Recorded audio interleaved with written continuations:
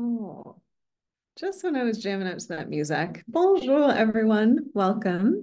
My name is Dr. Kristen. I have the sincere pleasure of welcoming everyone tonight to our session where we're going to be talking all things women's health. And I'm joined by a wonderful, beautiful, strong panel, very well credentialed, very well experienced, clinically speaking, women here who are going to help me have conversations with you all around female health. As a woman and also as a practitioner, this is something I get very enlivened and impassioned about for a multitude of reasons. Personal, obviously, I'm here identifying as a woman and I navigate my health as a woman, but separately, I think there's a lot of confusion that can percolate up about our healthcare, in part because we don't necessarily have conversations around a lot of female health topics. We also, by and large, medicine science hasn't done right by us in that we're only now coming into this awareness of we need to properly, specifically, focusedly, intelligently study females and their health.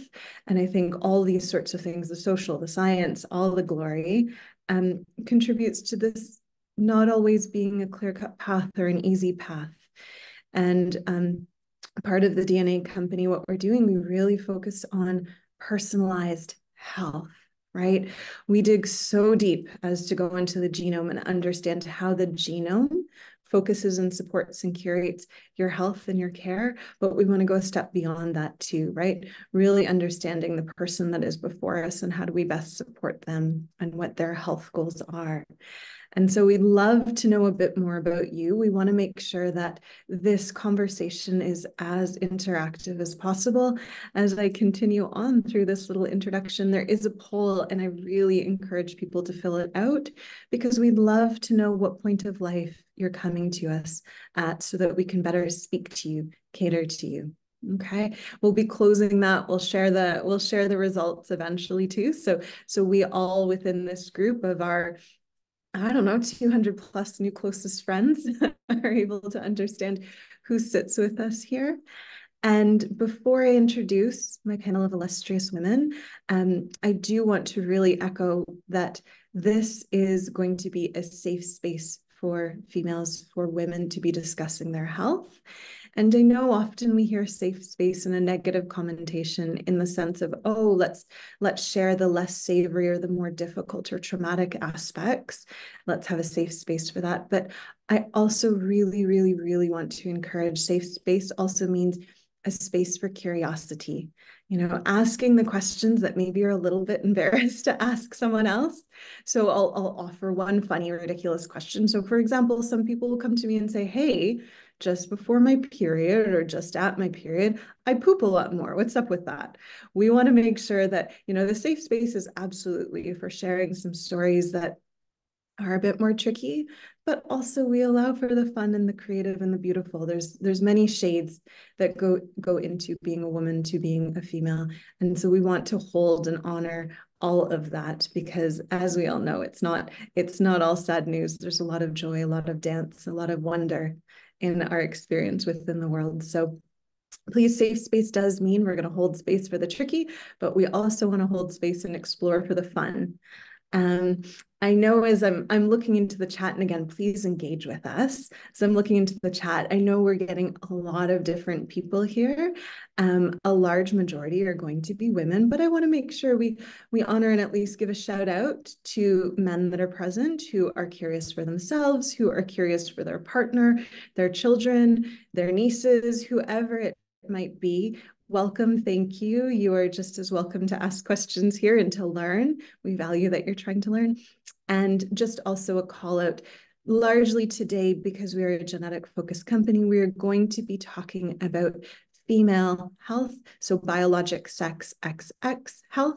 This is not to exclude our friends in the trans community, just awareness that there are different health parameters and consideration that go into that.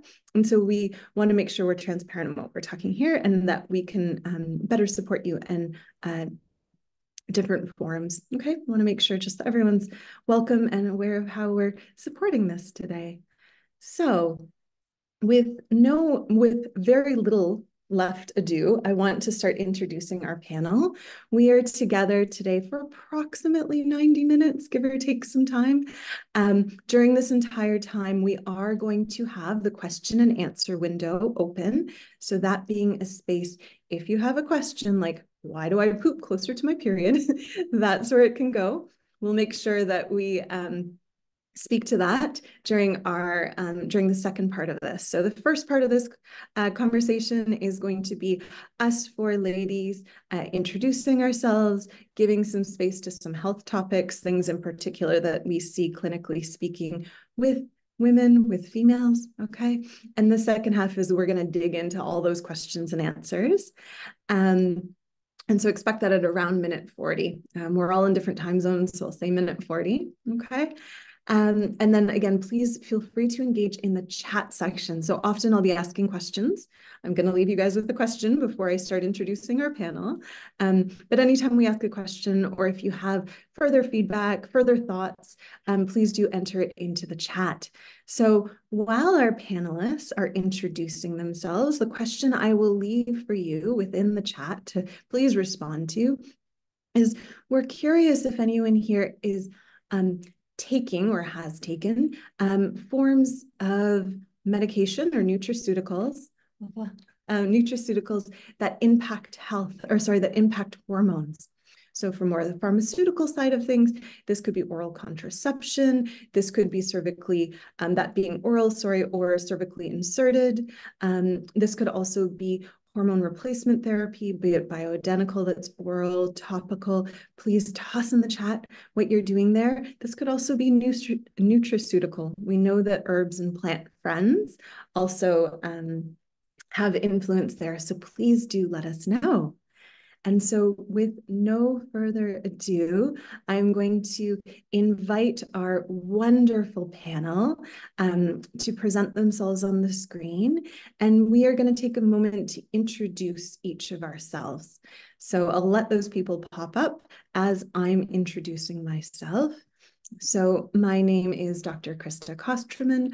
I'm licensed as a naturopath up here in the wonderful Canada. In Canada. My background is a little bit eclectic insofar as I initially studied computer science. My passion is systems. My passion is being professionally curious and trying to understand the world about me. And initially I went through that trying to create AI. And on that note, I do know that there's a few non-human friends in our amongst us, namely we have some AI chat takers or note takers, sorry. And so if you are amongst the people that has an AI bot in here, well, I love that. And I aspire to be a cyborg one day. Today's chat is just for people. So if you don't have DNA, unfortunately, we're going to ask you to leave and just ask people with the chats or the chat bots or note-taking bots, I guess, to leave. Or please, the person stay, just not the bot. Okay. So getting back to myself, yeah, background in computer science, but I quickly recognized and learned that I was more curious about biologic systems and people. I have a huge brain space and heart space for supporting health. So I went back to school for naturopathy, which for some people doesn't make sense. To me, it's, a deep dive and an understanding of the human body, the human mind. So it makes a lot of sense to me. And I'm very, very fortunate here at the DNA company to be our chief scientific officer, chief nerd. And I get to use all of my skills, both in the computer science space as to how we analyze data, how we analyze genes, how we extract from that and make sense of it, to the more clinical side as a naturopath, as someone really focused on preventative medicine and saying, with this beautiful wealth of information that we have tucked into our DNA, how do we enable and enliven it so that we're focused more on the benefits, the health-giving elements of our DNA and preventing some of the less savory stuff. So I'm fortunate I run our science, our clinic, and have a clinical practice as well here. To that end, I'm going to offer all the other three wonderful women on the screen with me here opportunity to introduce themselves. I'm going to very arbitrarily pick who goes first, and we'll work around the clock. And so I'm going to start with Dr. Varden. So please introduce yourself, how you're credentialed, how long you've been with the DNA company, and what makes you most excited for being here today to chat all things women's health with us. Thank you so much, Dr. Krista. I really appreciate that. And I want to extend my appreciation to all of you here tonight, taking time out of your day to join us, to learn, to be curious, to ask those questions, and to share information.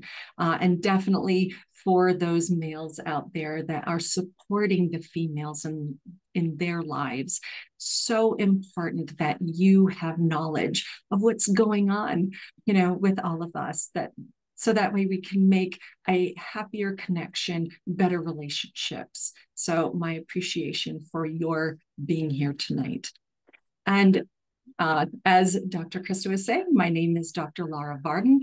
I am a PhD scientist. I have specialties in cellular biology, genetics, biochemistry, and neuroscience. I'm also an educator. I'm a board-certified holistic health practitioner, licensed ecclesiastical holistic practitioner. I'm also a certified functional genomics practitioner and a certified functional nutrition and lifestyle counselor. I'm also an adjunct professor at the Department of Biology at Clarkson University, having taught anatomy and physiology to both undergraduate and graduate students. So really love diving into that, working in the cadaver lab and really learning about the body, and all the beauty and just amazing things that we have to work with and what we are living in. It's just a beautiful, such an interesting thing.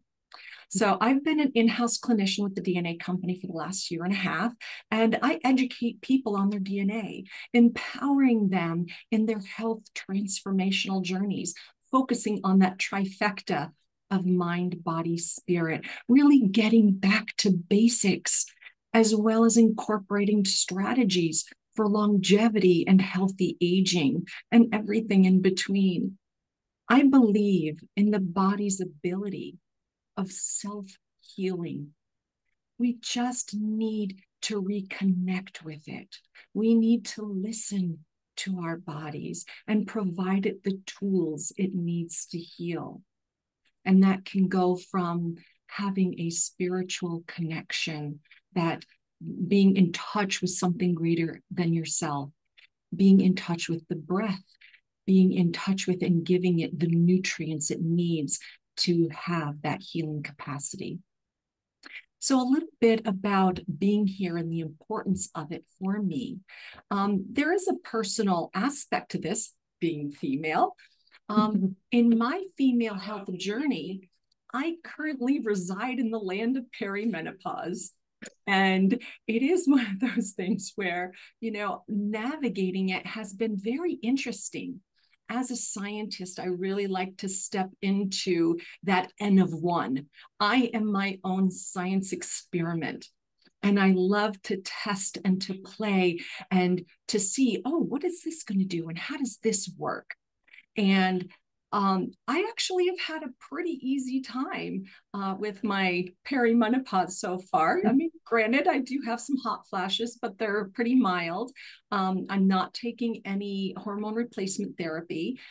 Years ago, I did take birth control for a very short period of time because my cycles were very irregular. I used to have terrible migraines, very heavy bleeding, and that since I have, learned about my DNA and my particular hormone profile as estrogen dominant, it is making sense of why, I've had the time that I've had. Also, the fact of stepping into healthier living that has allowed me to have an easier transition. So really, this is the time for us to all be curious and start seeing and looking into our own journeys. So I'd like to thank you very much and hand the mic over to one of my other illustrious, beautiful women. Yeah, thank you, Dr. Lar. In particular, thank you for very candidly and plainly and wonderfully sharing where you're at in your own personal health. That's valued by me, and it will be valued by our audience, I'm sure. I'm going to pass the mic to our Dr. Stephanie. If you want to introduce yourself, let us know how you got here. Let us know where you are in your journey, because I know you're open to sharing that. Absolutely. Well, I'm excited that so many people are here tonight, and I'm excited to see all the comments in the chat. It's really great when you guys interact with us, because this really helps us personalize it for you. And I see a lot of you that are in the period where I am. So I have a doctorate degree in pharmacy. I have a board certification in clinical nutrition, and I had a private practice in Southern California for over 25 years. That was all done on biochemistry and personalized medicine. So the neat thing is, a lot of what we can do is going to be based on diet and lifestyle, and that's what we really want to personalize. Take your DNA, do lifestyle type medicine. But I like to back it with science. I worked in pharma for 10 years. I am a published author and did a bunch of pharmaceutical studies until I decided that that was not really where I wanted to be. And I see a lot of questions about cancer. I had cancer at 21, and it was cervical cancer. So I can tell you that that is really a personal spot when we talk about hormones. I was on birth control pills for a number of years. I was told I would never have children. I did have children. I had 2 live births. And they're amazing. And then I am in my 60s, and I am on bioidenticals. And so we will address the cancer issue later. We will address, oral versus pellets versus, oh, I see some other people that said they've had. Okay. So we do want to talk about, tonight's going to be a lot about detox, a lot about what does your DNA say? That gives you a peek inside the house. And then things you can do to follow up. And we have an amazing functional medicine practitioner with us who can also talk about that. So, we're excited you're here. We're excited that each one of our journeys is a little different, but it will wrap you in. And I just thank you for continuing to interact with us so that we can serve you. Yeah, thank you. I like that stage setting. And I'm going to pass the mic now to Betty. Betty, welcome. Welcome. You're a relatively new face with us. So thank you for joining us. Can you introduce yourselves to our audience? So thank you. Thank you so much for having me. So I have to say, when Dr. Kosterman and I got a chance to meet in person, I was like, oh my gosh, there's so many similarities in our world. I came to this industry through a very circuitous route. So I too was in IT. I love problem solving, anything technical. I was like, I did nutrition, exercise, those things on the side. And actually, it was my own illness, much like a lot of us that come to this arena, we come to it from our own illness. And for me, it was digestive. I, had episodic things when I was younger and as a teen, and, you get into your 20s and you kind of blow those things off until it becomes really bad. And, in my late 20s, I was diagnosed with colitis. And to me, as I moved into my 20s and 30s, it was, okay, you're going to go on these drugs. And if anybody's had an autoimmune disease, they're pretty intense drugs.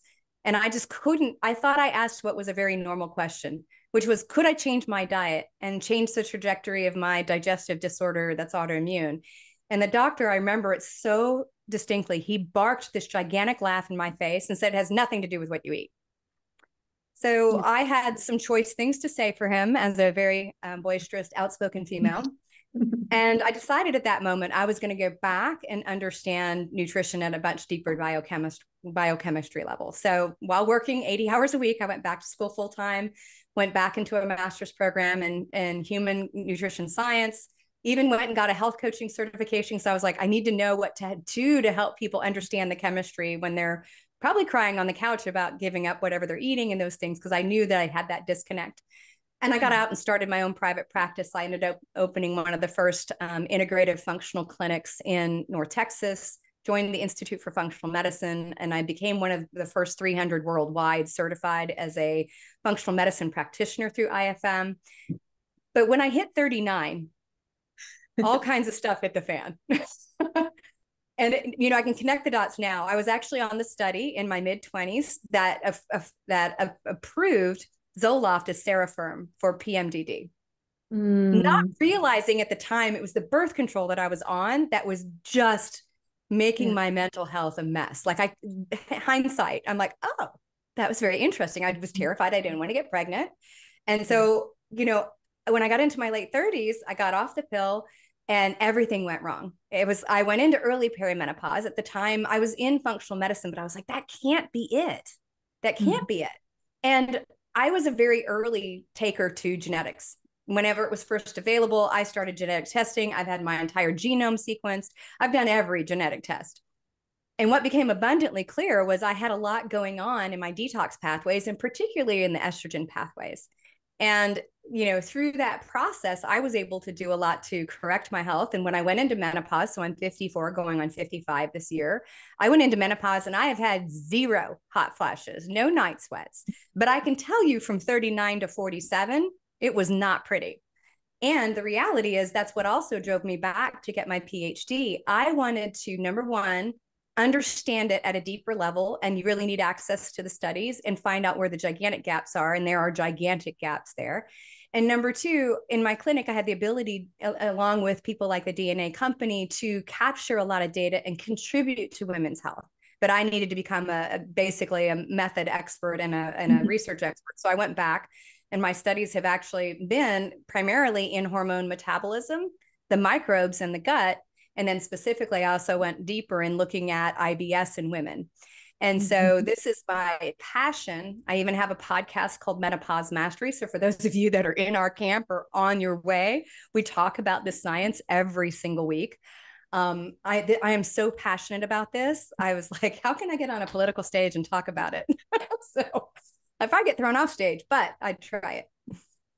I love it. Well, here's your platform, Adele. Here's the platform to be sharing in a space where people want to hear it and people are ready to receive it. And I'm quite awed, not necessarily in a positive way, but awed by the reality that everyone around here, to an extent, has partially come to their medicine practice because there was an issue. They went to a doctor, and the doctor's like, it's because you're a woman, here's the pill, good luck. This kind of like just blanket statement, this one size fits all that we individually know is not true, but this very much inspired all of our practices, absolutely all of our practices. And so talk to me a little bit, each of us here are clinicians, each of us here see patients, right? We see females coming to us with this, I think I might be going crazy, and the doctor tells me I probably am and have prescribed an antidepressant, but I want to try something else first. Talk to me a little bit about the experience of receiving women, different stages of their life. I'm looking at this survey. We have a beautiful spectrum here, a little bit more weighted in around perimenopause and menopause, but very heavily weighted around menopause. But we still have a wonderful segment of people, including people who don't yet have their period. And so speak to us a little bit on your clinical experience of receiving women in different stages of life and the space that must be created to ensure they understand they're not crazy. Because hysteria, right? Like that's what women are often called, just hysterical. She's being hysterical. Her uterus is running around her body. Yeah. Anyone? Any thoughts there?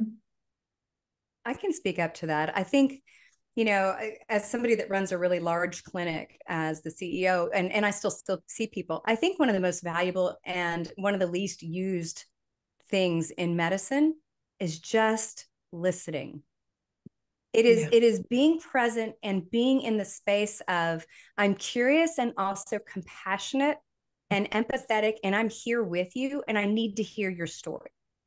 Conventional medicine cuts somebody off in an average of 7 seconds, right? I mean, you can't do that. And I think as women, it's dismissive and it happens. And I think we get it more, but I think just being able to sit and be present and let somebody tell their story. I hear it all the time that people go, oh gosh, I feel like I'm in my therapist's office. I probably shouldn't tell you that. I'm like, feel free to tell me whatever you want to. It's within these walls, right? But I think there's such a cathartic experience for somebody to just hear you, right? And I think at the very minimum that should be there. And then obviously validate and give hope, right? And be curious. I think if And I somebody's think adding details, the fact that we ask very specific details. So I was with someone yesterday. How's your sleep? Well, it's generally good. Well, what does that mean? Do you fall asleep easy? Do you stay asleep? Do you get up? Do you have an hour or two every night? And there was this deer in the headlight look, because I think oftentimes we check out. We've gotten so used to our symptoms. Yeah. We've gotten so used to being shut down by a lot of healthcare, which is really sick care, and they want to symptom stomp, where like Betty and like Lara, we're working on the biochemistry. We want to look at, we don't have a cardiac system and a gyno system and a, neurology. They all work together. And so we've got the DNA, which is this shell. It's kind of like looking at a house. But then you don't know, let's say you live in a community where there's planned houses. Okay, this is a 3-bedroom, 2-bath. This is a 2-bedroom, 1-bath. But is it done minimalist inside? Is it done country? Is it furnished? Is it not furnished? Your shell is your DNA, but how are you decorating? And like Betty, so when I was diagnosed with my cancer, they wanted to do bone marrow transplant. They wanted to have me girl in the plastic bubble for 3 months. It would have been $1 million of medical debt. And at 21, I'm like, do I have any other options? And fortunately, I had an East Indian physician who said, you don't need all these drugs. You need to change your diet. But I said, how do I do that? And this is what I got. Go find some little nutritionist. This is what I remembered, okay? So I did exactly what I was told. I found a little nutritionist. She was 4'11". She was 82 years old. She kicked my butt and saved my life because she listened, because she understood the biochemistry. Now, she didn't have the DNA, so she couldn't tell me I was a hidden celiac, but she knew how to get out. So what we want to offer you is, when you know your DNA, and whether you dig in yourself or whether you work with a practitioner that peels back, part of what we're going to do is, we don't think you're crazy. We know it's real. And yes, right before my period, I do poop more. And I used to say to my male gynecologist, why am I pooping like 2 days before I start? And he goes, it's all in your head. It doesn't happen. Well, I learned about prostaglandins and the release of prostaglandins.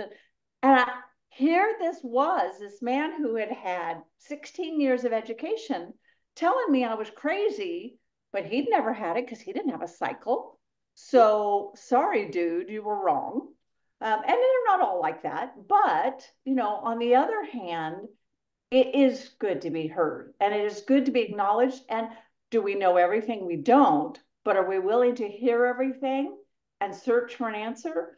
And so yesterday, when I had someone tell me I have no sugar in my diet, but I eat oatmeal and berries every day, and I have ramen most days, though it's homemade, and we talked about starches and how they break down, and cortisol, and the late night snacks that, were fresh fruit, butterfruit is sugar. And when we were looking at all that, all of a sudden she had all these ahas come on based on her DNA, based on her diet, based on her lifestyle, where she was really empowered to make some powerful changes that could just help her sleep better, help her have more energy, help her live a more vital life. And that's so important.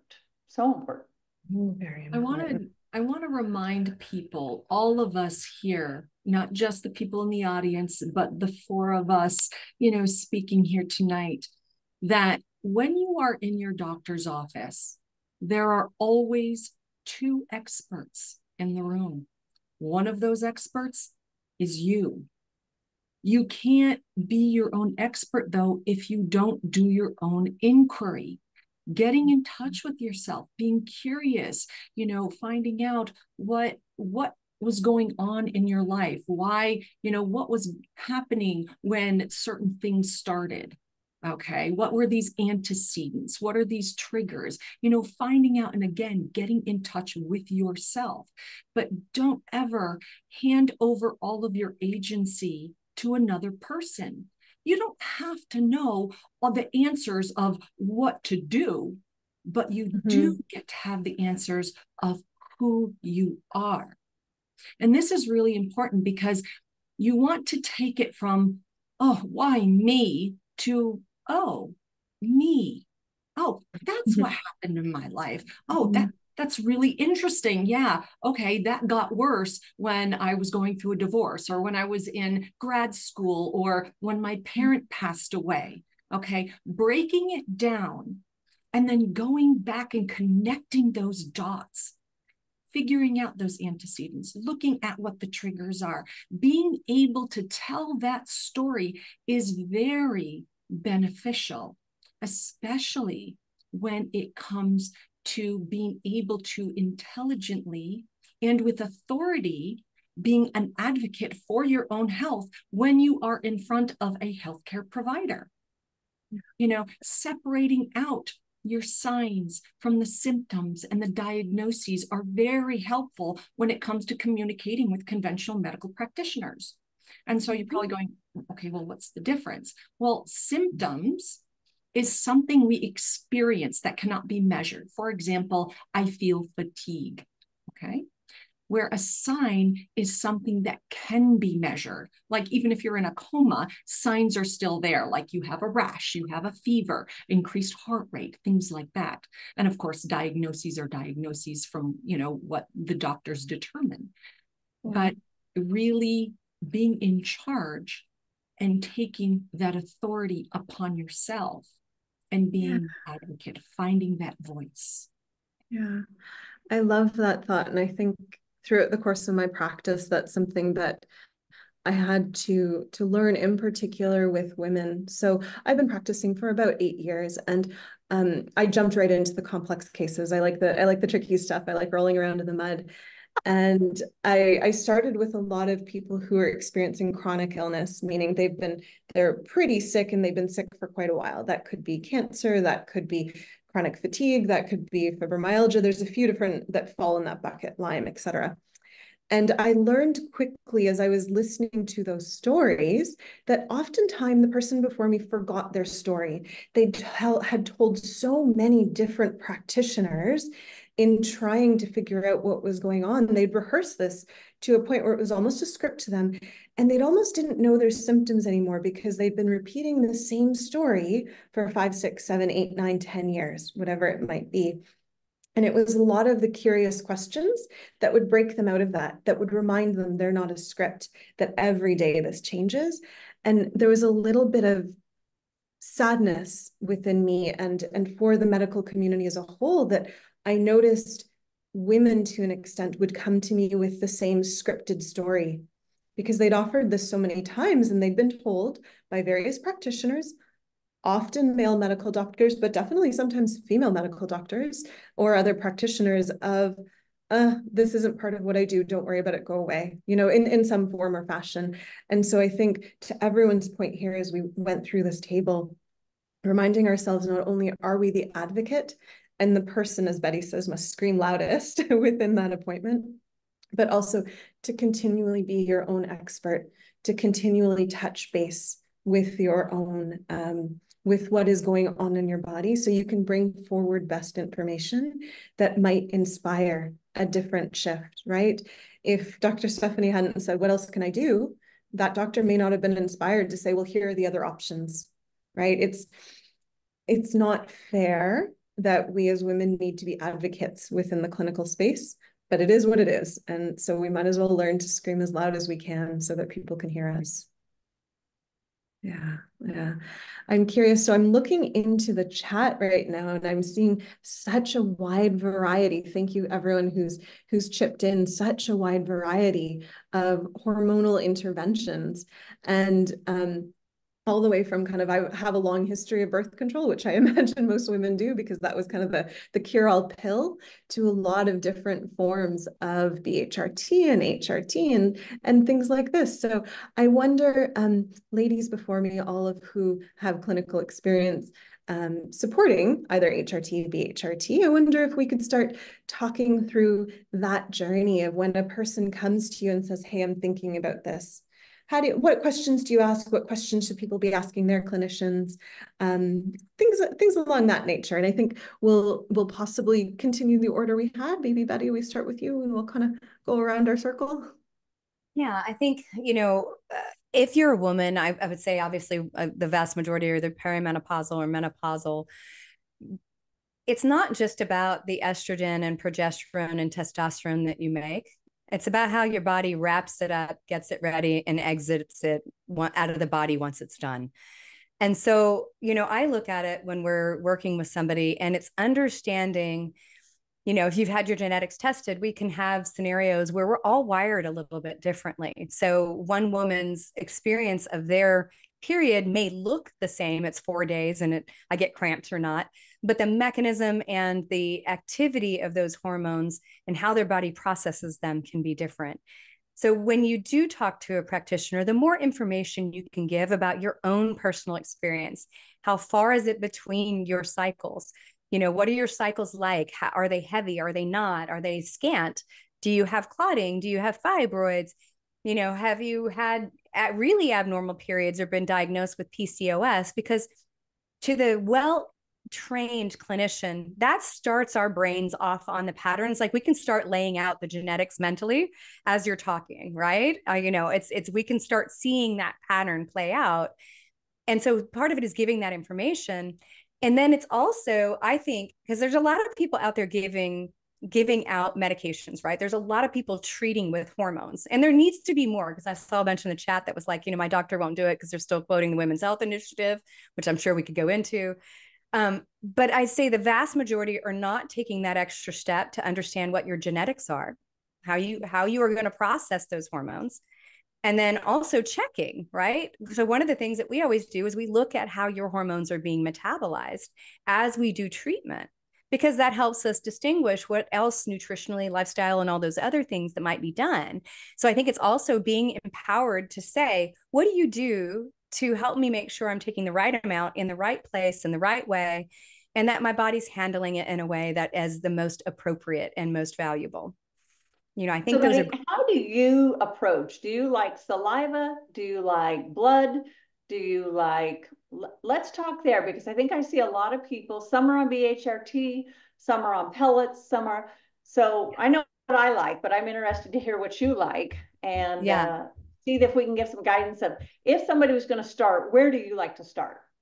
Yeah. So if we talk about the research, there is standardized levels that we look at in blood. Now, blood poses a huge problem because blood is both bound and free. So for everybody, the low-tech way to understand this is your hormones have taxi cabs. When you get it in blood, you don't know which one got out of the cab or whether they're stuck in New York circling, right? So it's a quick and dirty way, but it is what's most of the time used.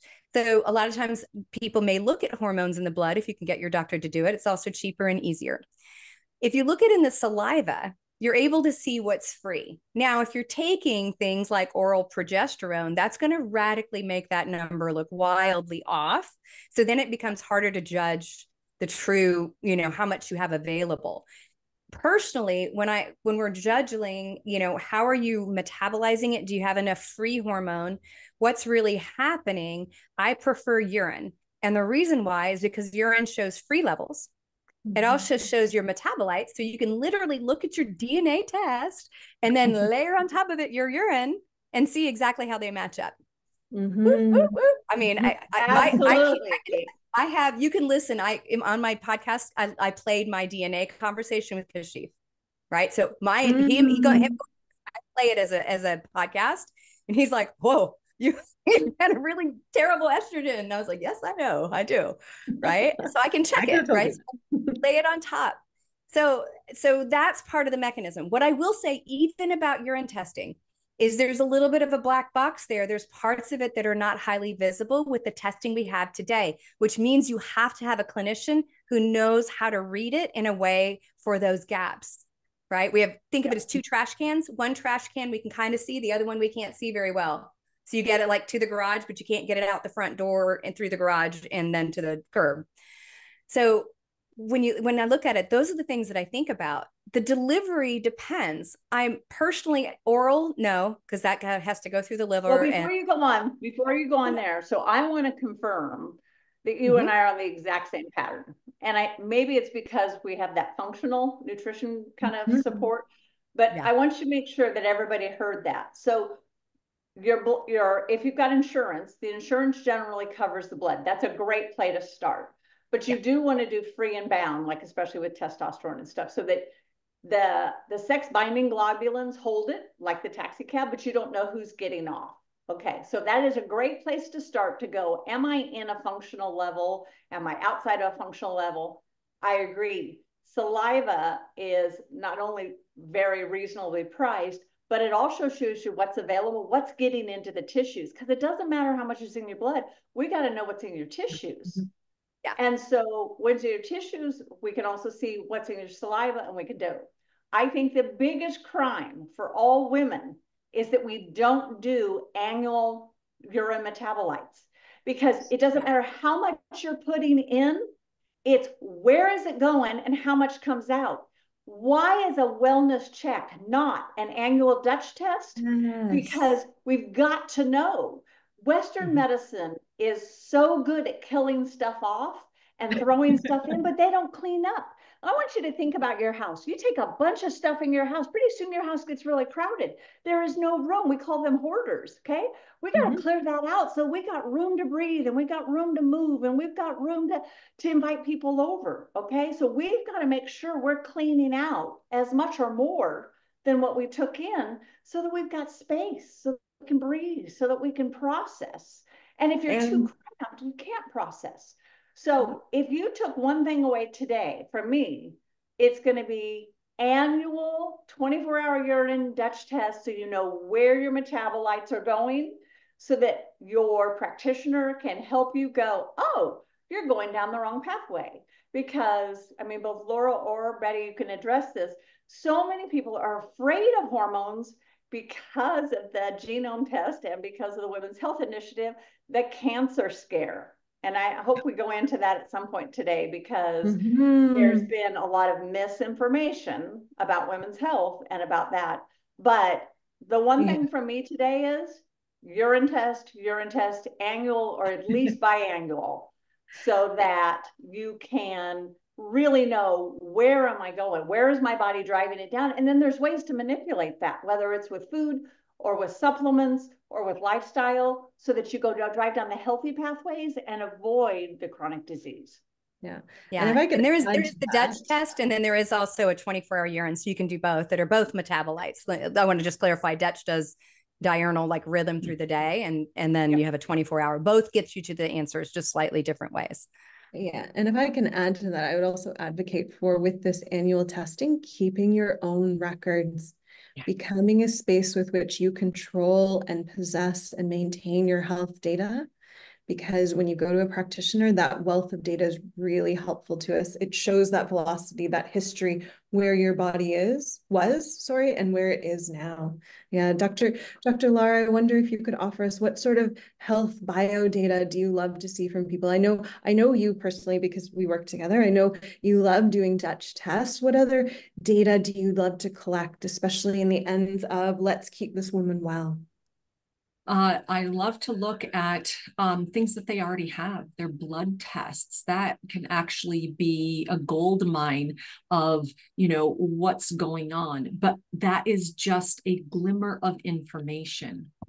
I still like getting back to the root, speaking with them, knowing who they are, what are their experiences, what is their life like right now, what is their stress levels, what toxins are they currently or have been exposed to, because it all is important. Everything is connected and we are all unique.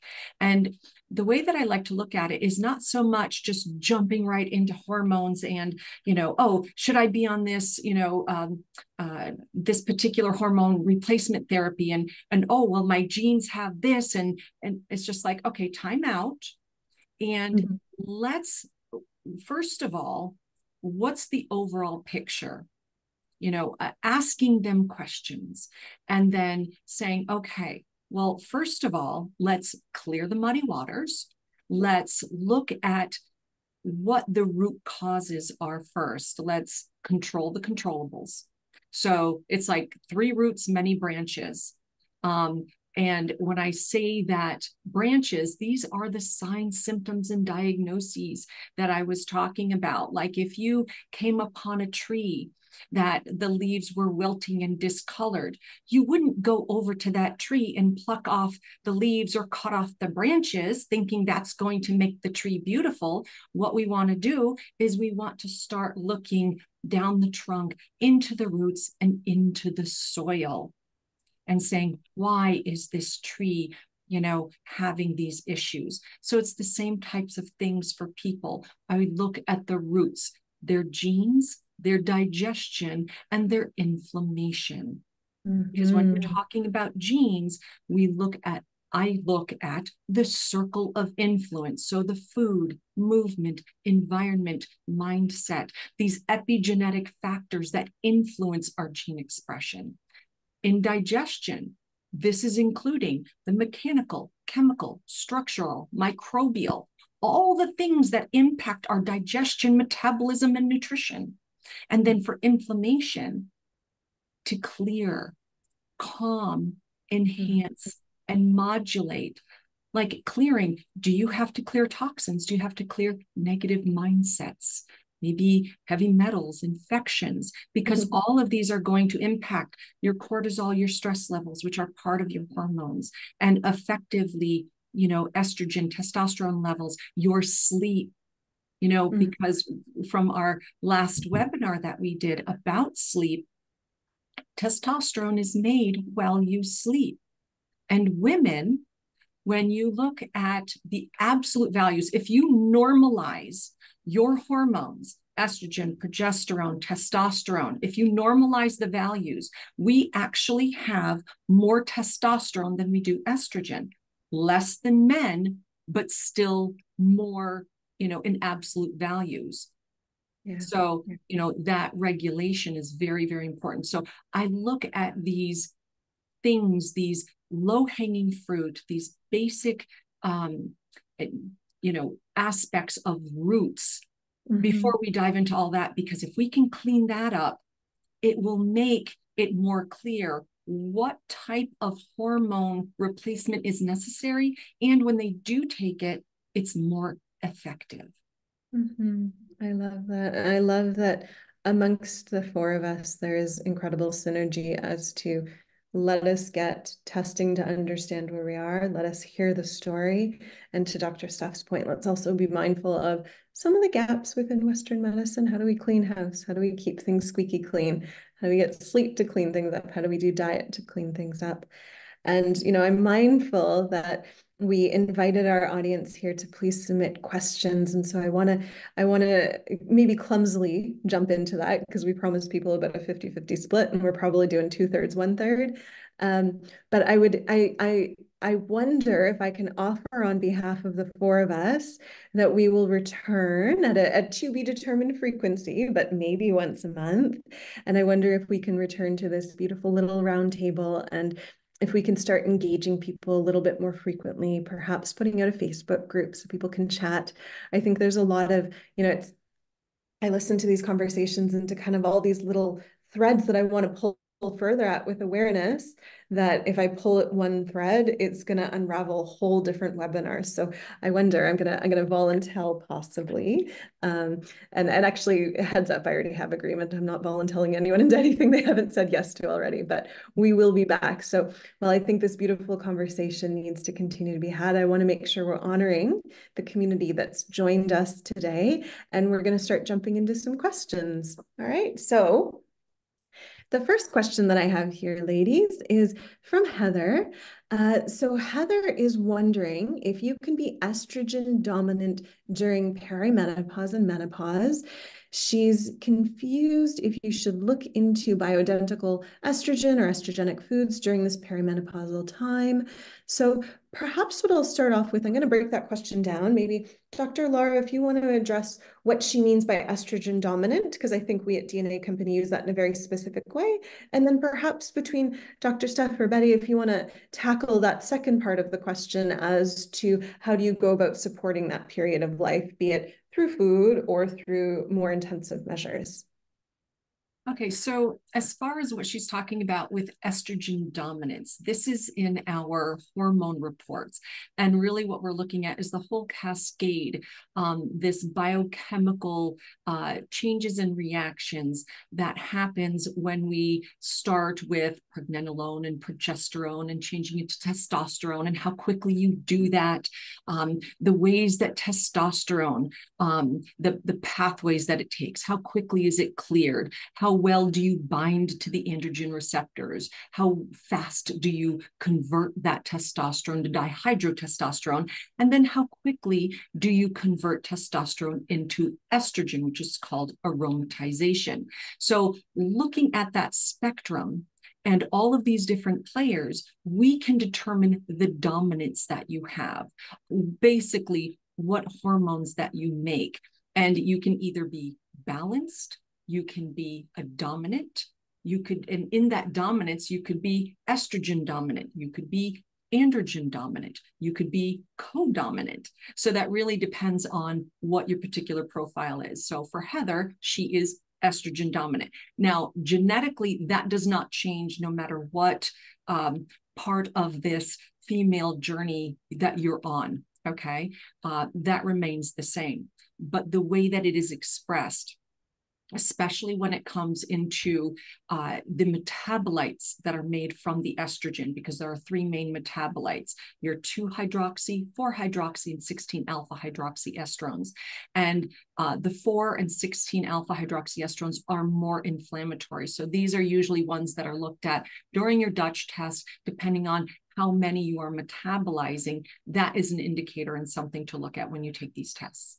And this is something that Betty was referring to, laying her DNA on top of her Dutch test, saying, okay, you know, based on my genetics and what I'm actually seeing in my results, how is that reflective? And then what can I do, you know, to help alleviate any of those metabolites that can be more inflammatory, things like DIM. And, you know, this is where we get into some of the herbals and pharmaceuticals, et cetera.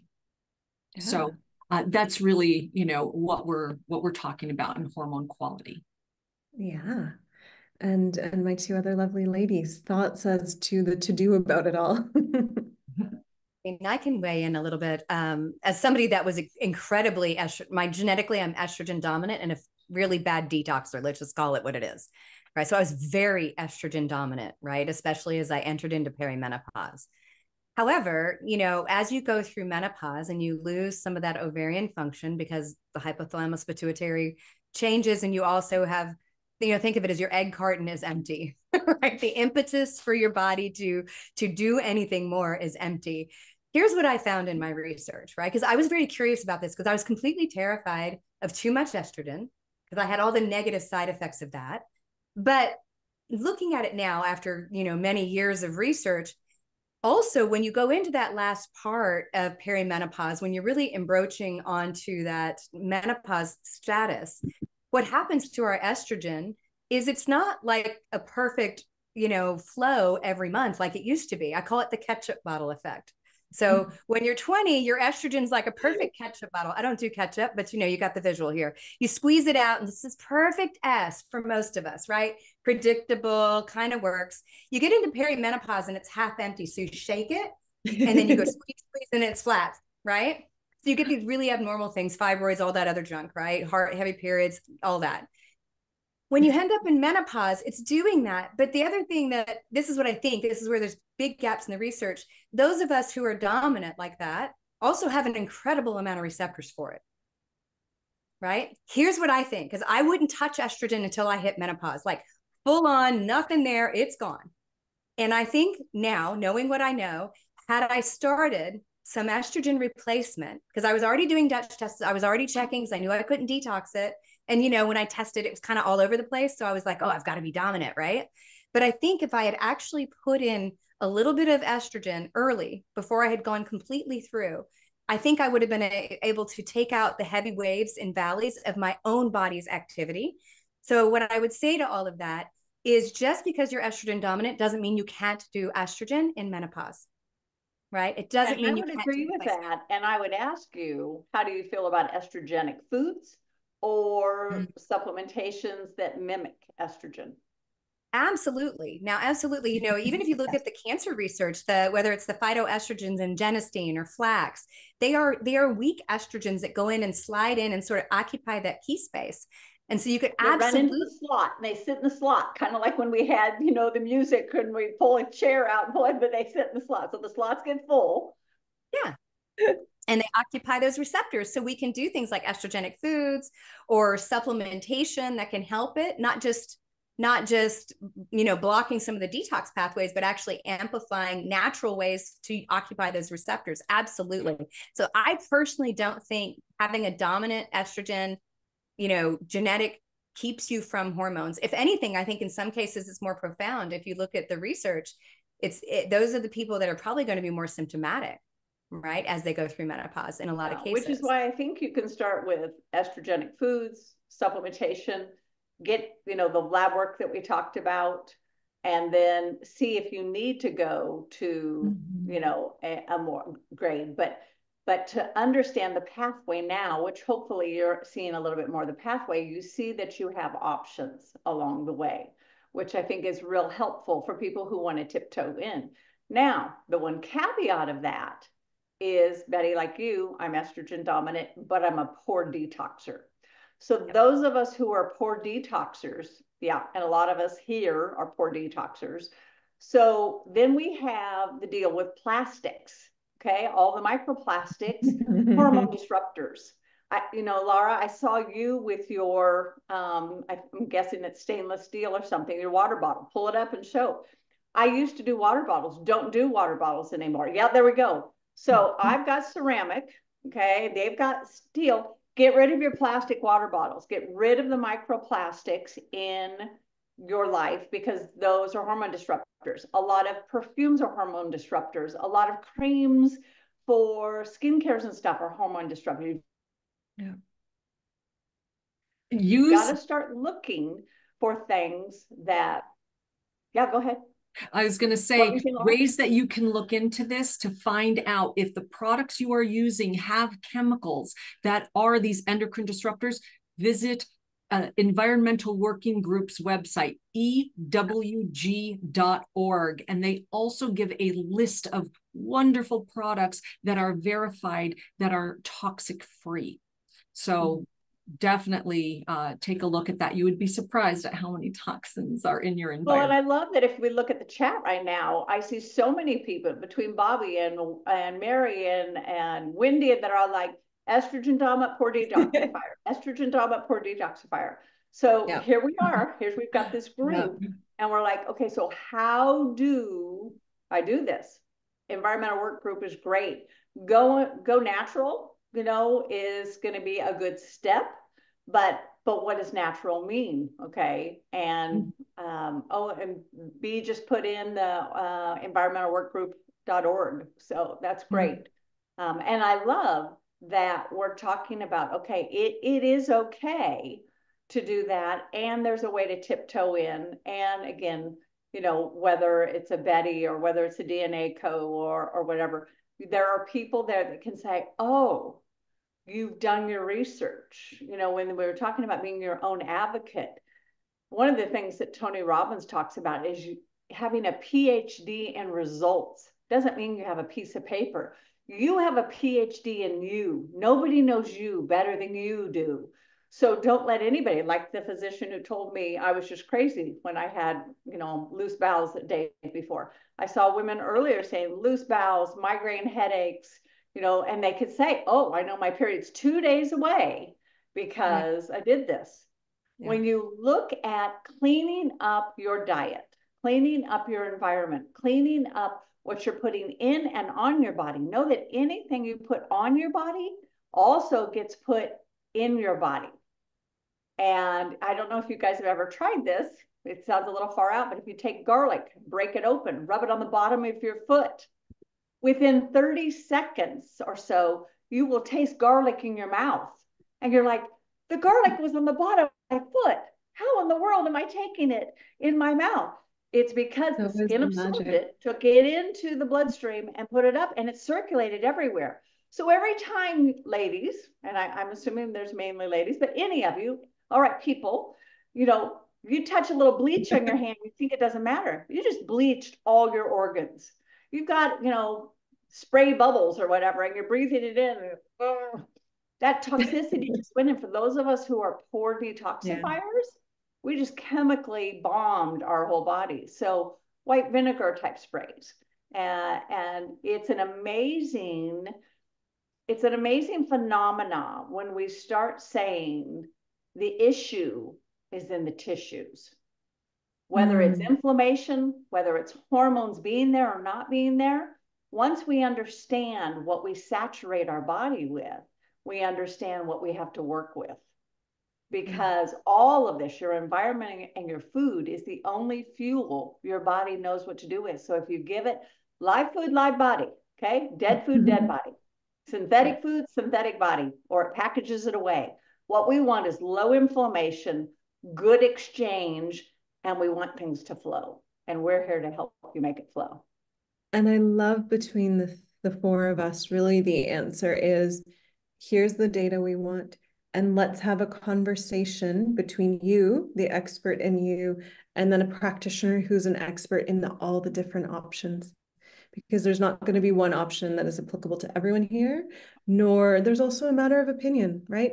I'm sure there's a subset of people here who are like, I will absolutely never put an external hormone in my body. I want something from plants. And then the opposite, other people who are like, I don't want to bother with plants. Give me the straight up stuff. So make sure that whoever you are bringing in on your health journey is an expert in the options, or knows experts in the option, and is willing to listen to you. Because I think this is, as we work through the questions, I think that's going to become a recurring theme. And so I really, really encourage people in the audience, know yourself, know your data, advocate for yourself, and work with someone through these things, because they will be able to lay out the options for you. And so I'm going to move on to our next question. And I really want to acknowledge there are a lot of questions in this chat, and there's probably about half an hour left of us. So we're going to do our best to get through as many of these questions as I can. But as you know, we just spent a beautiful 10 minutes on something that just the one question. So I don't think we'll get through our whole list. We're going to keep them recorded. We're going to bring these back up, and we'll make sure that we continue to chip away at these, be it in our next session or next topic session. I just want to acknowledge there's a lot of questions and maybe not as much.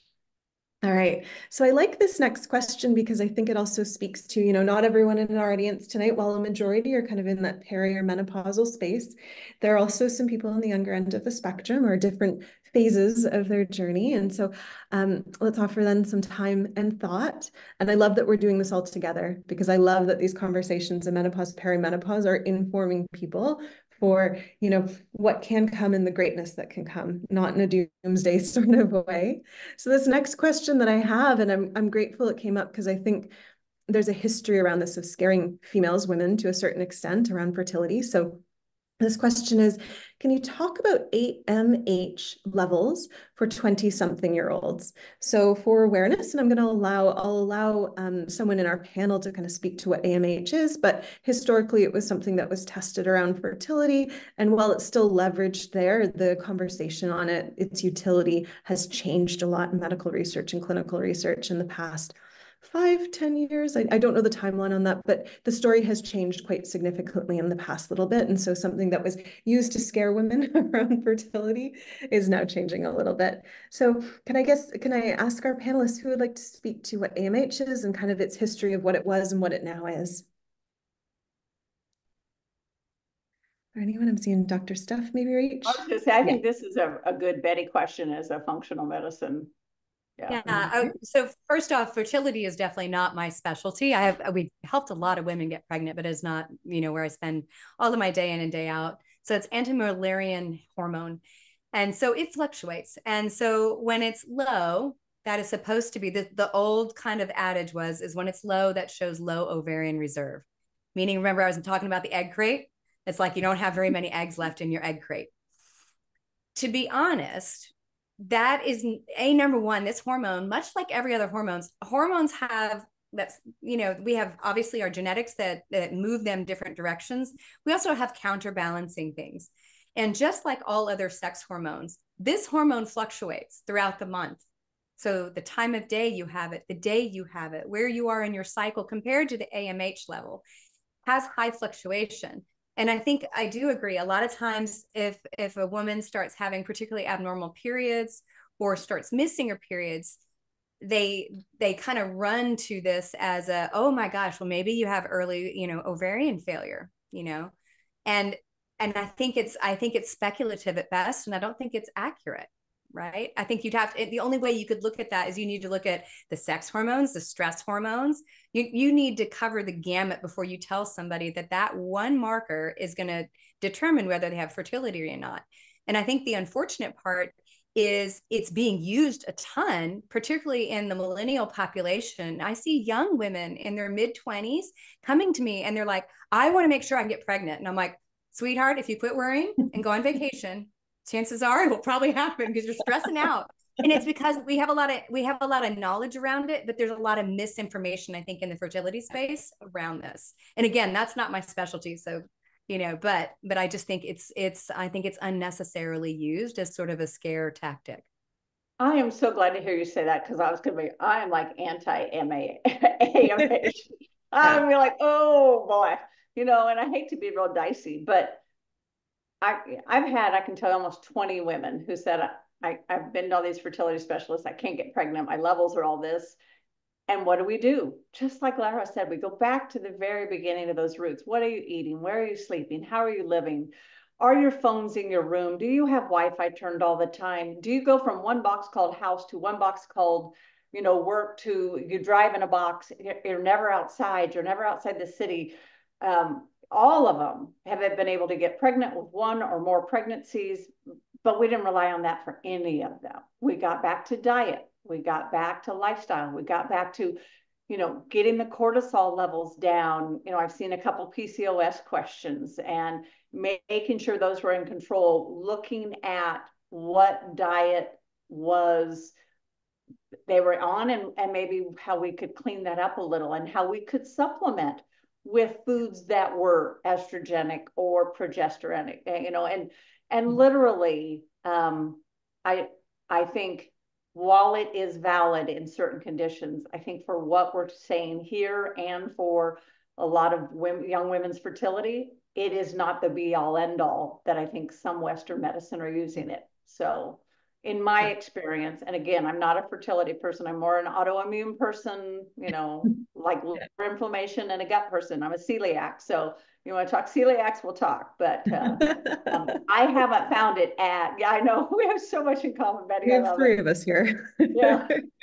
But it's not as life or death as I think sometimes people come to us with it, and really put the value in that. Yeah. Yeah, no, I agree. And thank you. Thank you for that robust answer that really hopefully starts to dispel some fears, because I think we're very happy within healthcare and to scare people when we kind of forget the happy story behind it or the possibility behind it. Yeah. All right, so I'm going to usher into our next question here. And this question is from Alice, and she's asking some specific advice. And I don't think I said this at the top of the hour, but make sure everyone's very mindful. We've been very pointedly talking about the personalization of medicine, that everyone's journey is going to be different, that everyone's story is different, and their preferences and their options are all going to be different. And the magic of where your healthcare plan and your healthcare guidance is truly between you and a practitioner. So while we're going to kind of start addressing a few of these questions here, I'm seeing a lot around HRT and kind of cancer and all the fun things, right? Just make sure that you're aware that what we're offering here is thoughts and avenues to explore with your healthcare provider. We are not offering you very specific healthcare advice, okay? And that's because we cannot capture your whole health history. You've heard each of us talk about how long of an intake and how many questions we like to ask. This isn't the forum, so. With that said, Alice is asking a question in regards to her daughter, who is 16. She experiences severe leg muscle aches prior to the start of her period. They've tried Vitex, DIM, seed cycling. So all of these are more plant-based approaches to support cycle, to support detox, to support a few other things. Any suggestions for something to try or approaches? Perhaps maybe we have People go around and offer one or two thoughts from each of our practitioners here, because while there's many synergies between us, there's also going to be different perspectives. So maybe we'll start with Dr. Laura and we'll kind of reverse order as we had before. So Dr. Laura, Dr. Steph, and then Betty. Well, very quickly, understanding what is causing the leg cramps during or just before and during the period, the hormonal changes, that fluctuation of estrogen, progesterone levels, etc. Also inflammation, circulation issues, all of these things. So what I would look at is what are her micronutrient levels? Magnesium is always very good for muscle relaxation. Okay, so look into foods and high in magnesium, or even taking a magnesium supplement.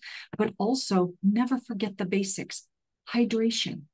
Is she hydrated enough? Movement, stretching, yoga, getting blood flow, oxygen to those parts of her body and the legs. Breath is so important. So doing that deep breathing and yoga and things like that. Get back to the basics, make sure that's covered first. Thank you, Laura. I love that. Steph? Okay, so my addition to that is calcium causes constriction, magnesium causes relaxation. So I would definitely get magnesium on board. There are multiple salt forms of magnesium, like magnesium citrate, magnesium threonate, magnesium biglycinate. So when you talk about muscles, very easy to do a citrate. I don't love citrate all the time simply because that can loosen bowels as well. But I'm also, especially for 16-year-olds, and that I'd also look at omega-3s. So I'd look at cod liver oil, is one of the greatest that I would do in there. And there's a new one that I really love called Fatty 15. And Fatty 15 was actually developed or discovered through a vet who was working with dolphins. And they found dolphins in the Atlantic Ocean were not responding as well as dolphins in the Pacific Ocean. And the difference in their brains for longevity, for their being able to have babies, for stress levels, was the ones that were eating a certain algae in the Pacific Ocean had this additional fatty acid and got rid of a lot of problems. I've actually started taking it myself and I've been amazed at sleep and cramps and things. So look up Fatty 15, cod liver oil, and magnesium would be my next steps that I would add. Betty? Okay, I wholeheartedly agree with everybody so far. The other thing I think about too is one of the things that causes uterine contraction, and it also makes your bowels loose, right? IBS was my entire dissertation. You go to the bathroom because of prostaglandins. Prostaglandins are what causes the uterine contraction, but they're part of the pain pathway, right? So joint pain, muscle pain, aches and pains have a prostaglandin component. So one of the things that you can also use is GLA, gamma-linolenic acid, from evening primrose oil. And you can take a bunch of it. You can take, a couple thousand the days leading up to your period. I'm like, if you get cramps, pop it until they stop, right? Because it may be that pain pathway. The other thing is she may still be growing, and I'm not so sure that there isn't something with growth plate activity at the bones, like your bones ache when you're younger, when the period's getting started. So there could be a little bit of that too. So, Oh, I love these answers. Thank you. I'm going to take one more question from our box, and quite literally it's just in sequential order. I'm not cherry picking any of these questions, but I'm grateful that the first few are quite diverse. For those whose questions are not going to be answered, please, I really encourage you, we don't want to neglect them or ignore them. Please join the Facebook group that Beth within the chat posted. We'll ask Beth to post that link again. And if you've asked us a question, please pop it in there and we will be answering them there as well. We don't want this neglected. You've offered us your time, your thoughts. We've offered this safe space for both the owies and the curiosities and the joys of it all. So we'll make sure we get those answered. And in parallel to that, in that Facebook group, when we create the schedule of this beautiful collection of ladies coming together, we'll definitely post that schedule there as well as you'll get emailed and all the other fun things. So you'll be kept in the loop. But so if we're not getting to your question, please do post it in the Facebook group, because we want to keep in touch. We want to ensure that we're supporting and offering best answers, because if you haven't read in between the lines yet, this is between the four of us something we're so impassioned about and give generously towards, because it's important. Learning to advocate for health and supporting female women's health is really important to the four of us. So our last question that at least we're going to be able to get to today is from Dana. I'm not sure if I'm saying that right. Are there genome or genetic markers that are aligned with a PCOS diagnosis? So I'm going to toss this to the ladies. First, what I'll ask you to do is someone just to open up with what exactly PCOS is, emphasis on the S of that, and what doctors mean when they utter S. And then maybe some thoughts around some of the genomic markers. With mindfulness, I'm just going to set the stage. There is not one gene that says, yes, you will or will not. There's not a diagnostic gene for this. There are certain patterns that we see within genes, amongst other things, and that will kind of play into the fact that we're going to emphasize what the S stands for. So who would like to take a go at defining what this catch-all diagnosis of PCOS is? Laura? Sure. Well, okay. First of all, PCOS stands for polycystic ovarian syndrome. And anytime you hear syndrome, it is a catch-all of symptoms that have been classified, grouped together for a particular diagnosis. So there is that range. And this is a common condition that does affect hormones in women in their childbearing years. Oftentimes, most women with PCOS produce excessive amounts of androgens. These are the male sex hormones, but like I had said, testosterone, that's an androgen. Women have a lot of it, like I had mentioned, when you actually normalize everything. So the thing is we often see that more so for androgen dominant women. The tendencies are more so for that particular profile. But I do have to say, I personally am estrogen dominant with, risk of estrogen toxicity. Yet when I was in my 20s, I was diagnosed with PCOS. So I fall outside of that typical, oh, well, this is what you would think. And that happened. So yeah, it is the syndrome, and there's a lot of different things that play into that particular diagnosis. So that's more so the genetic aspect of it, but I want to give a few minutes to each of my colleagues here to give their information as well. Yeah. Steph, Betty, thoughts? See Stephanie. Well, I'll just tell you that a lot of my PCOS clients have a lot of seed oils in their diets. So I want you to be real careful about, we were just talking about those inflammatory pathways and the gut issues. It's going to be really important that, and people don't always want to hear this, but as a celiac, as somebody who had cervical cancer, as somebody who was told you're going to have to be on severely restricted diet, and I went on basically eggs and spinach for breakfast, lettuce and chicken for lunch, and beef and broccoli for 2 years. No condiments, no fruit, no, and I took 143 pills a day. It was because I was back in the dark ages and we didn't have all this testing and we didn't have combination products. But what we find is that rapid inflammation in the body then spins things even more out of control.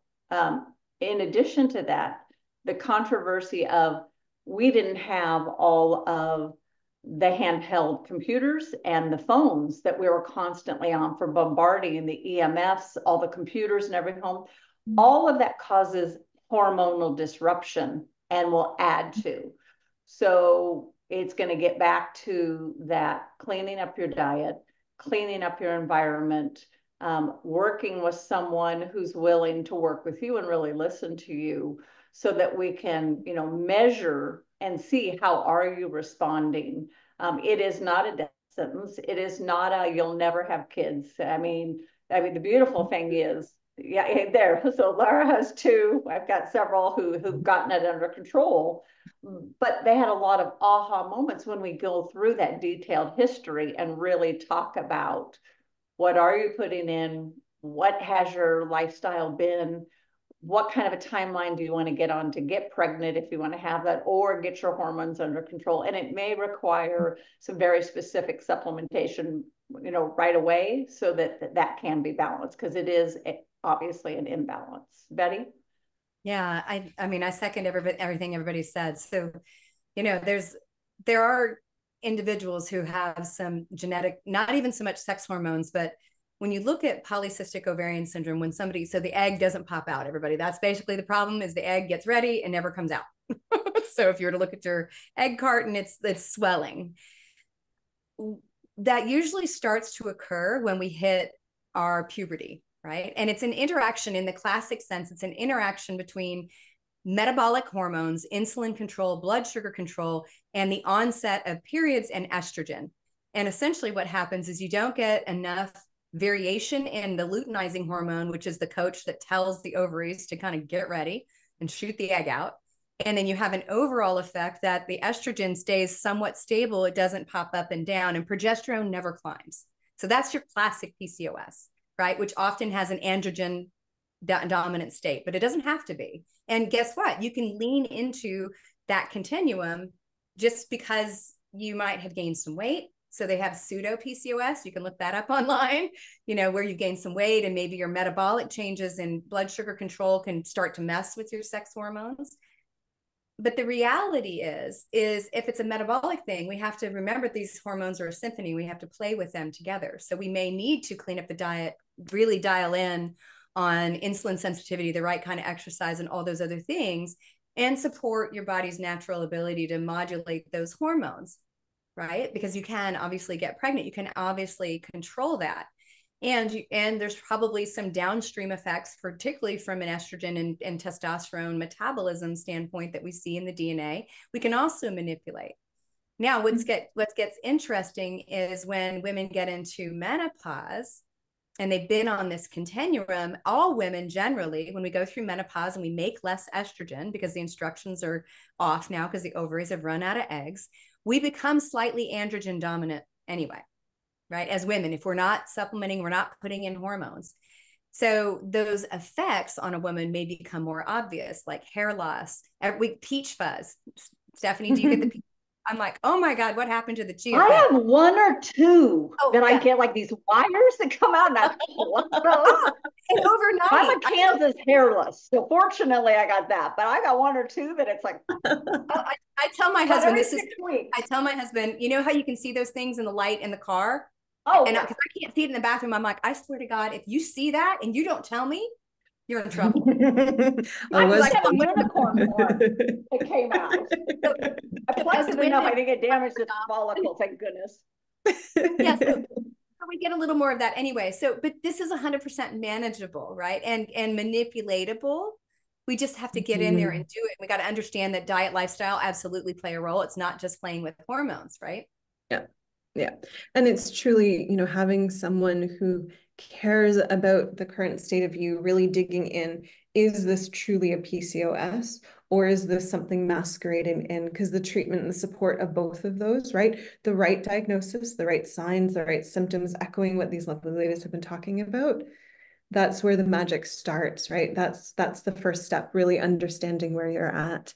And so I think as we close our time together, I thank the ladies before me so tenderly for sharing their experiences, sharing a little bit about themselves. I'm so grateful that we as women get to be storytellers, both of our personal journeys and then the journey we understand to be women within the healthcare space, to the end of ensuring others understand their own story better so they can offer that story to their healthcare provider, and there can be that beautiful relationship that enables both better understanding of self and then navigating where you want self to go, where you want your health picture to go, how you want to be supporting that.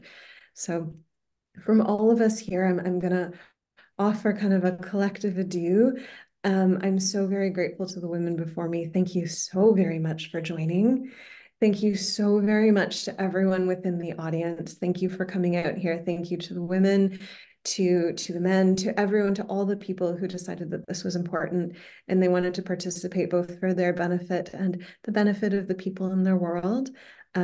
We at the DNA Company want to be alongside you in this journey. So we're committing to, if your question wasn't answered today, please jump into the Facebook group. We will answer it there. We'll also post within that group when the next sessions are going to be, because I've voluntold with permission we're all going to be back, and we will all be back.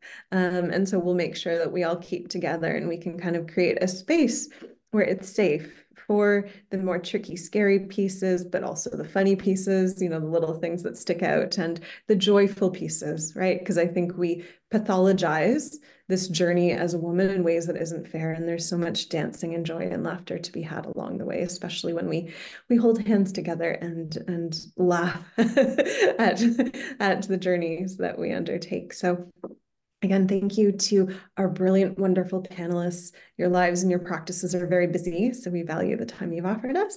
We extend our gratitude to the audience for holding space with us, and we're going to see everyone probably in 4, 5, 6 weeks, whenever the powers that be, the voices of God, decide that we're going to be collecting back together, those that control the calendar. So thank everyone so very much, and we will see you next time. Au revoir.